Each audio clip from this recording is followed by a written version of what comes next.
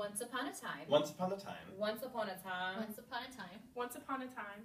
Grimm Women is a new play written by Brandon Monokian, which features 5 of the Brothers Grimm fairy tale characters retelling their stories in a modernized way, which gives the audience their version of their happily ever afters, which is not necessarily what you would expect. I play the role of Rex, which is the character from The Princess and the Frog of Brothers Grimm, except in this story he is a boy searching for the love of his life.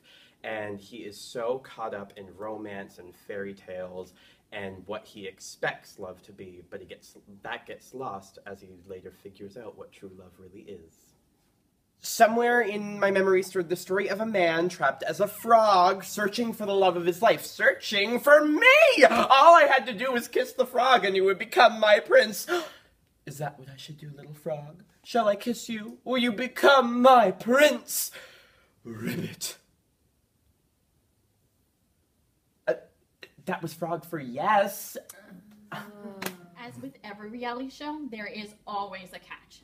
And with this show, world-renowned movie star and flamenco dancer Carlos E. Gonzalez would be blindfolded the entire production, just getting to know us through our words and in our physical interactions. Oh. Because of this, he became very, well, touchy-feely. But I didn't mind. Instead of handing out roses or clocks, he would put shoes on the feet of the contestants who would stay another week. The show would be entitled Just the Right Fit. Get it?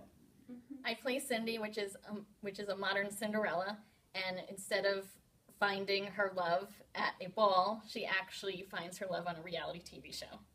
Red is the modern Little Red Riding Hood, but she's a lot tougher than the original Red Riding Hood is. She loves her grandma, and her use of marijuana kind of clouds her judgment, but she presents this very vivid story and retelling of what actually happened. Like, he would go and kill old grandmas and their little granddaughters dressed up in wolf costume because he was one of those furries you hear about on, like, Strange Sex. Oh my god, yes. And after he would kill them both, he would eat their flesh. Like, he was a cannibal. I'm not even kidding you. What kind of a sick, furry fantasy fetish buck is that? My mother was the only one allowed to leave the tower, and she said getting a ladder would only tempt me to leave, so she made me get the longest white girl weave in all the land. I play the role of Punzi, which is the modernized Rapunzel in Grimm Women, and she goes through a lot of changes in the play. She is presented as living in a tower for 18 years of her life, and then is put out into the real world, where she realizes everything is not as peachy and wonderful as she expects. I play the role of Gretella, who is the modern-day Gretel from the story Hansel and Gretel.